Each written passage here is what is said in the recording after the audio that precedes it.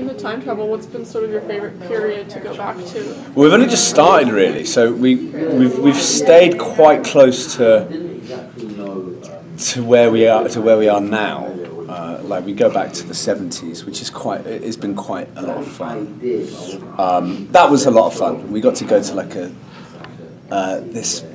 I like all the detail of the costume and the props, and our design team is so specific on this and so good. Like they've really recreated some great time periods. When they go back in the past, for the characters that are older, do they have to like avoid meeting their younger self? Is that well? There's all those perils of time travel. You know, which is it's been explored kind of throughout literature and films and television for such a long time. But yeah, what happens if you meet yourself? What happens if you meet people who are related to you? We dip into all of those things because I think those are the kind of the important things to watch out for. I think those are a universal time travel conundrum. And how like the big thing is how much of the past do we change, and Rip's job really is to keep the proper timeline constant, keep the true timeline constant. A few things happen which might throw a few spanners in the works. Now, we noticed last night when we visited the Flash set that Barry's big, crazy chalkboard is missing. Rip had something like that in the comics. Are we going to see Rip Hunter's crazy chalkboard? Oh, I don't know. I'm definitely going to suggest it because I think that's a great idea. Where's this chalkboard gone? We're not sure. Oh, wow. It's just not there. With these new characters coming in, we know where some of them are coming from, but how are we going to see Rip sort of enter into this world, and what are the motivations that kind of first bring him out? I think it's kind of surrounded by mystery, really. He's got his own motivations, which you'll kind of find out later on. But ostensibly, the world has come to a disastrous point, and it's got to a point where Vandal Savage has gained so much power in the future that it's impossible to sit by and do nothing. So he's very much, when we meet him, kind of in a mode of wanting to solve a problem, and feels like he has the right plan to do that. I kind of describe it. I think he expects this series to last one episode. So he expects to to get them, go back in time, sort it out, and be done with it, and go home and live a happy life. And it doesn't quite go according to plan. Who's the most disruptive of the team? They're all pretty disruptive. Like, I'm not going to lie to you. It's quite a ragbag bunch of people. It's amazing when you get this, and it's kind of amazing as an actor to work with all these big personalities as well.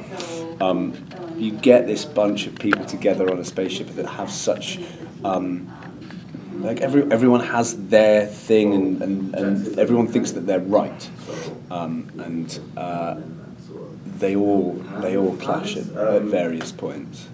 But Rip's handpicked these people, so he's not entering into it blindly. He knows that he's done his research, but I think it's a little bit more difficult to keep the team a team than he would first imagine. But I think he really wants to keep it as a team. Well, how much is he actually babysitting this team of misfits as the season goes on and wanting them? More than you'd want him to. There is a little bit of that, I suppose. I don't know because we haven't got that far. I mean, he's not kind of like he's not kind of sitting down and being their year tutor, their form tutor or whatever. I don't know what you guys have here, but he's not like their guidance counsellor. They've got a job to do.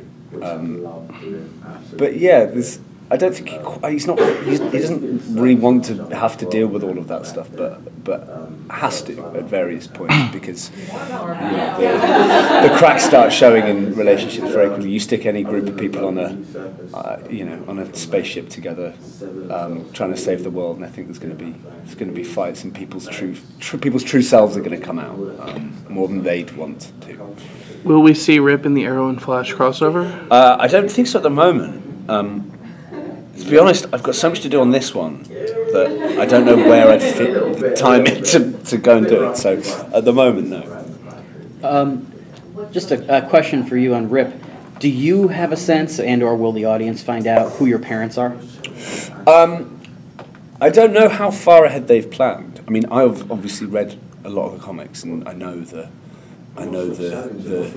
deal of who his parents are, and all of that. But I don't, as with all of these shows, I don't know how true they're going to stick to it, or if they're going to bring that in later on, or anything. But I hope, hopefully we've got a long time to go on the show. And what's great about having this bunch of characters is there's so much history to explore with all of them. And this is just one adventure, and we're already really excited about the kind of future possibilities of what storylines could be. A lot of actors that we talk to who are playing characters of beloved comic book characters sometimes say, "Oh, I don't want to read the comic books because I want to put my own spin on it." But you're a fan of the comics. Do you feel like that's brought something extra special to the role? Oh, totally. It's really because I'm obviously going to put my own spin on it. Do you know what I mean? Like, that's my job. And that's what I enjoy doing. But I don't think you can ever know too much. And I get the idea of not looking at it. But I think for me, Rip's been depicted in such different ways in the kind of history of the comics. And actually none of them are very close to how I'm playing it. But I feel like my key into him was reading the Vanishing Point comic, which was kind of cool, which I like, and it kind of made me realise I can make him stronger than I thought he was. And he has that kind of action adventure thing, and he can be a leader, which I'm really interested in. I like the way he's got Superman and Mr. Gold there to contend with. He totally leads the way, and I think that shows that he can stand up for himself. So, yeah. How much are we actually seeing of the team in the ship versus outside in the time traveling universe, and how does that change the dynamic when they're in one place versus the other? Yeah, it really does change the dynamic, because you kind of let the hens out of the coop and see where they run. Yeah, I mean, in the ship they can be contained, but that proves difficult because tempers rise, and then outside the ship you don't know what they're going to do. So it's a lose-lose situation at certain points, but hilarity ensues.